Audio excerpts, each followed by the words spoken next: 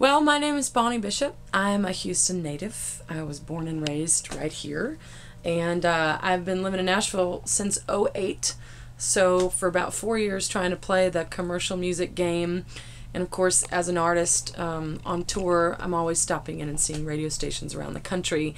And it's always a pleasure to come to places like Kpft that is listener supported and has such an eclectic musical taste. I think that growing up, it was a big influence on me.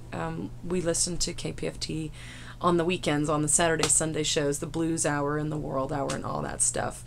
And I just heard music that I never would have heard on regular radio. And after having been an artist for the last 10 years, I know the value now of a station that picks its own playlist and tries to support regional artists and just to educate the public in general about music and a variety of music. And so I'm a big fan.